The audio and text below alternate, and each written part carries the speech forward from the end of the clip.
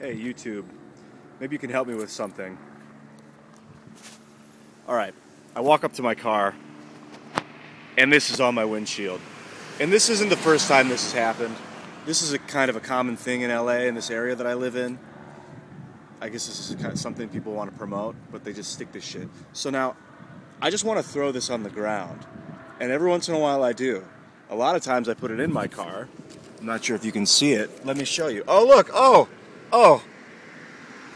Well, that's handy. Another one.